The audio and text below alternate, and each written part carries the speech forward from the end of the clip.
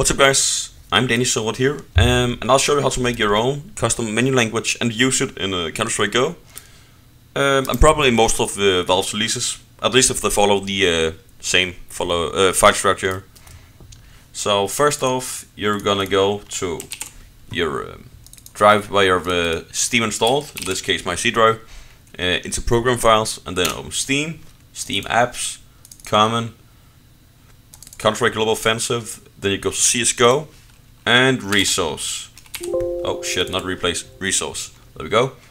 Then you find your CSGO files, CSGO underscore some language. We're just gonna use the English one, because I'm pretty sure everybody that owns the game got the English one. I'm pretty sure you got all of these, but let's use the English one for this example.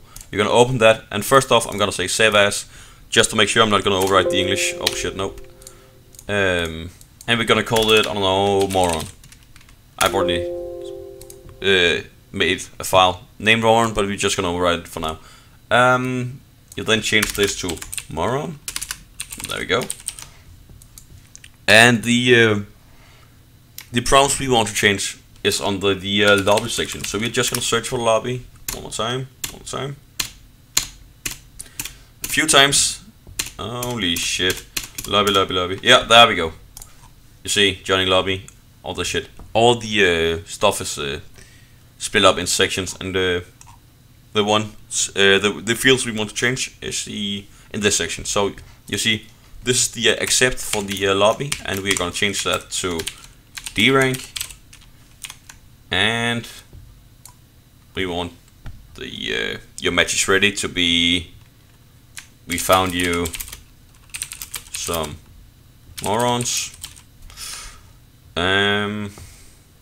Yeah, I don't know.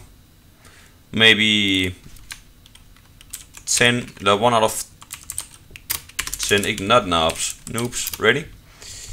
And yeah, you can change basically everything, but we're just gonna change this and quickly test it out. Yeah, that's about it. You save this, and we are calling it CSGO underscore moron. You then go to your Steam, click here, and it says properties, set launch options. Then you write I have no clue what it's called in English, but the fucking line, and language, and in this case we're gonna use moron, so we are gonna write moron. Press OK, and one moment, I'm just gonna enable game capture for this, so you're actually able to fucking see that it's working, and say OK. Then we're gonna press play. And one moment, Counter-Strike will start. Yeah, Counter-Strike's open. I'm gonna add it for my game capture. Refresh, Counter-Strike. Yeah, it should be recording Counter-Strike now. There we go. Now we're in the game. We're gonna press play.